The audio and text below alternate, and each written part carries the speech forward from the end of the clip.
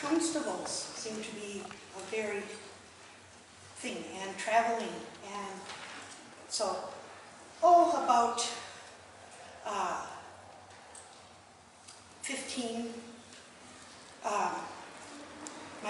when my son was 15, which was approximately 7 years ago, me and another Norse lady was traveling to the far edges of this world, to the peninsula that has poor roads, no signage, and no restrooms, making the younger boys 11.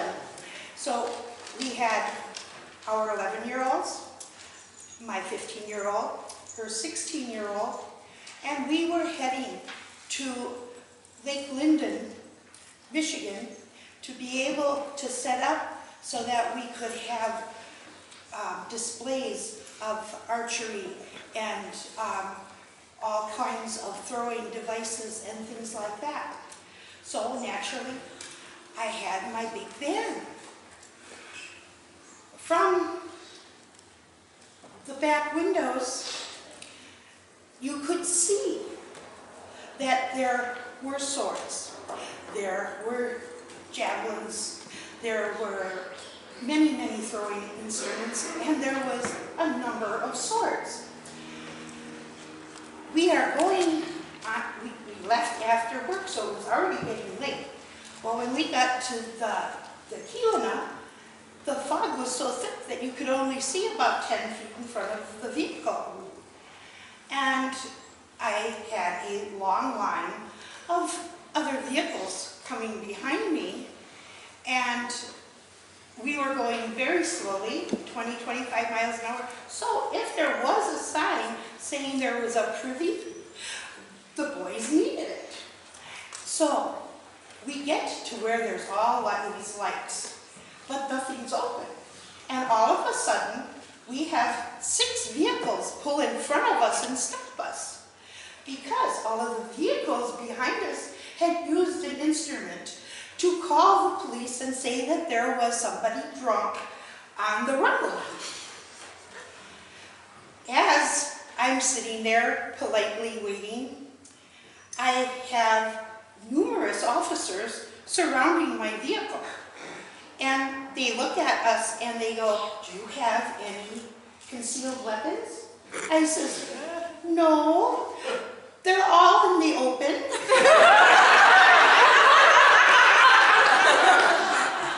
And they start asking what I had. And I said axes and knives and swords and blades. And I have set up for 4 different units of throwing instruments. And where are you going?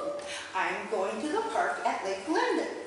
What are you going to be doing there? I says, setting up the danger zone. The man looked at me and looked at my friend, and my friend is like shaking on the other side of the vehicle. And she goes, "What do they want?" And I says, "I don't know, but we really need to find a bathroom for the 11-year-olds, please." And the kids are peeking out the windows, you know. And my girlfriend, because of being Norse people, her 16-year-old is about 6'2" and weighs a good 300 pounds and is in black leather.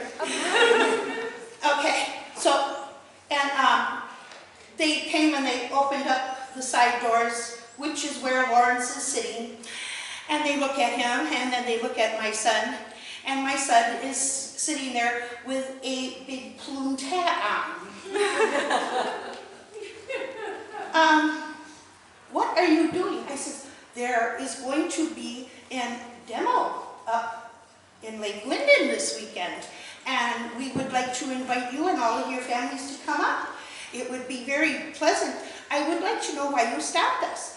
And the gentleman said, apparently he must have had a mic on, because everything that I was saying was being broadcast to the jail. Okay. And I said, well, we're coming, and he says, do you know that we do not have camping at Lake Linden? And I said, oh, I was told that we were going to be able to stay there. Do you have any idea of where we could go? Possibly park in a church parking lot? They looked at me and went, you are very odd.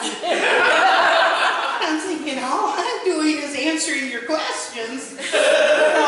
And all of a sudden, a big red truck comes speeding up. This bald man jumps out all in black, and he goes, leave these ladies take their kids to the bathroom, and you can stay at Lake Linden for the weekend if you would like. And so that was the end of that. We got no warnings, no tickets, just the chief of police on a hot dash in to save the day.